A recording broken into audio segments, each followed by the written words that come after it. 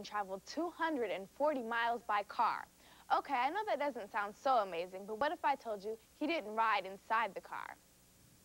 This little kitten's name is Lucky, and that's a real appropriate name for this little guy. You see, he took a long trip from Newcastle, Pennsylvania to Columbus riding under the car. I got the cat as an early birthday present from my grandmother. Well, we thought he was a really beautiful cat, and not too many cats look like he does. Blue eyes, looks like he's Siamese. Well, he's very wild, and the kids were out there running like you were catching a chicken, but instead they were catching a wild little cat. And I said, we don't need no more cats, we have 2. And they caught him anyways, and they brought him in and showed him to me, and I said, we can take him home. He's just beautiful. And we kept him, put him in the car, and we put him in a cage, and I went out to check on him about an hour. He was gone. The cat was gone. My sister bawled her eyes out practically. So I was really upset and devastated about that. So, you know, on we go. We take off for Ohio, which is Gahanna. And we go on. We're about an hour away by Newton Falls, Ohio. My sister said she hears crying. And me and my mom was like, she's gone stupid or something. I don't know.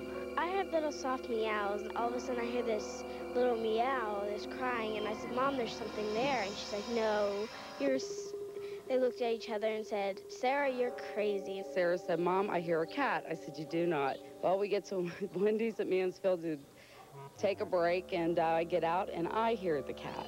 We heard the cat. Me and my mom was like, oh my gosh, my sister's not going stupid. I told him, shut the door, shut the windows, don't let the cat out. We've got him.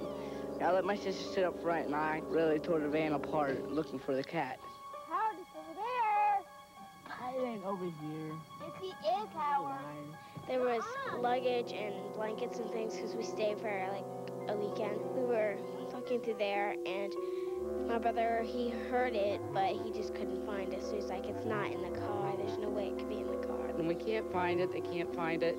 And I said, let it go. When we get home, we will look through the luggage, and we will find it then. You know, on we go. And go see, that's where we found it. I looked under there, I couldn't find it, but I thought I saw something move under there. So I came around to this side. Got under here, and sure enough, he's there, perched on the muffler. He just held on, and I can't believe he held on that long. I couldn't believe it. It was like a miracle. 4.5 hours, 240 miles, and the same cat that was in Pennsylvania was under my car. He's used 7 out of his 9 lives coming here. We're really lucky to have him, I think, and to find him, and he's really lucky to be with us. They sure are lucky. Sarah and Howard hope Lucky decides to stay close to home from now on.